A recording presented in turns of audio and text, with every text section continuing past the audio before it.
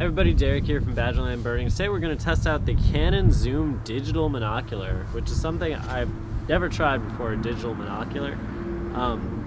So excited to see how it works for birds. It's supposed to be kind of like something you can carry in your pocket and then use.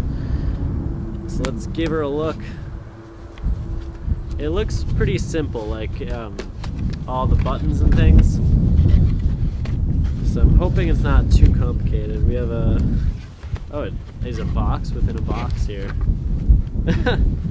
Comes with a micro SD card for it. And then it looks like a charger at the bottom too. So our charger, and then here's our actual digital monocular. Comes in two colors, white and black. Warranty info.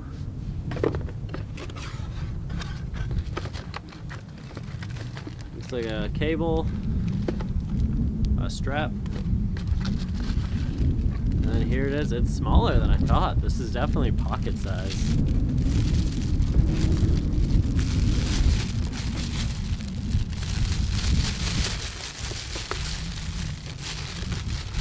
It feels like a tiny camcorder. It feels sturdy, like I like the material it's made out of. This part's rubber. So it has a photo button, video button, and then you view through here, and then there's a zoom menu and power button on the top. This is where the SD card goes. We'll put our SD card in, power up, and see some birds. I charged the monocular, and Ryan and I went to see how it worked for viewing birds in the field. We have our Canon PowerShot Zoom here, all charged up. We're at Nicholson Wildlife Refuge. There's some ducks out here we're going to take a look at. So this is the first time actually taking some media with this. It just has the power button on the top. It asks for the date and time. Let's hit the zoom button. Oh. It kind of like just zooms all the way in, and then let's take some media. This focuses then, this mountain.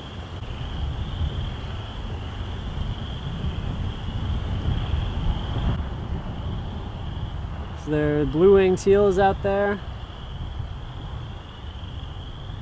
We're definitely closer than we would be with the naked eye. It's identifiable. It's a little shaky.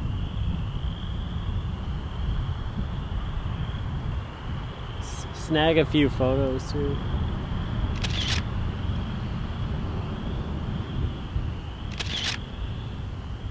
Let's keep moving down and see what other birds we can find. Maybe something a little closer than these ducks. Things are a little flooded here. Just had an American robin, got some footage of it. We're gonna check out the boardwalk trail. Look at this little boardwalk. Oh, it goes like right over some more flooding. That's cool.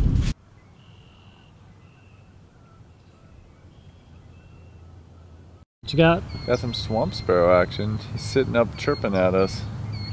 I think that's the first one I've had so far this year. On the boardwalk, we saw a couple other species, but we were only able to go so far. Boardwalk trail is just completely flooded over, so this is about as far as we can go. So we're gonna head back on the boardwalk trail and maybe see if we can take another trail. Did you hear all that?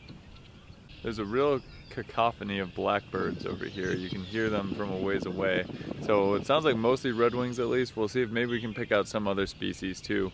We didn't see any other blackbird species, but we did spot an interesting sparrow. Had a nice experience with a fox sparrow sitting up.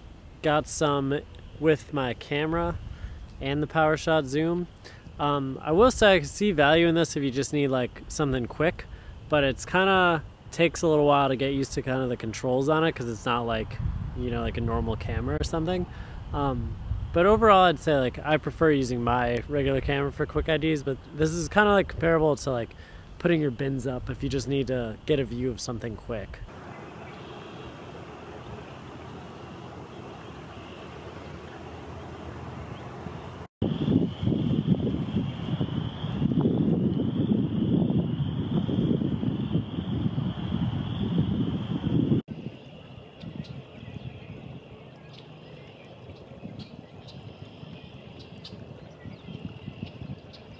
We finished our walk, and Ryan tested the monocular out on the same teal that we saw at the beginning.